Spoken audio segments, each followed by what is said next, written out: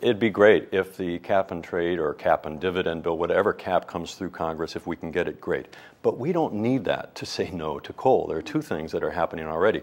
Grassroots activism across the United States has essentially already created, although you don't hear about it in the mainstream media, there's a de facto moratorium on coal plants. We report this week in The Nation magazine, because of local officials allied with grassroots organizations and some of the mining communities have basically put a stop to that on the ground. The second thing that can stop coal is existing authority of the Environmental Protection Agency. It has the authority and indeed legally the obligation to, now that it's held that greenhouse gases are a threat to health, it has the obligation to push through very tough regulations. And one of the real dangers of this legislation that is in Congress right now is both the House version and apparently the Senate version, we don't know the details yet, are listening to the voices who say, let's strip EPA of that authority. Yeah. And unfortunately, many environmental groups seem prepared to make that bargain. I think it'd be a very bad mistake.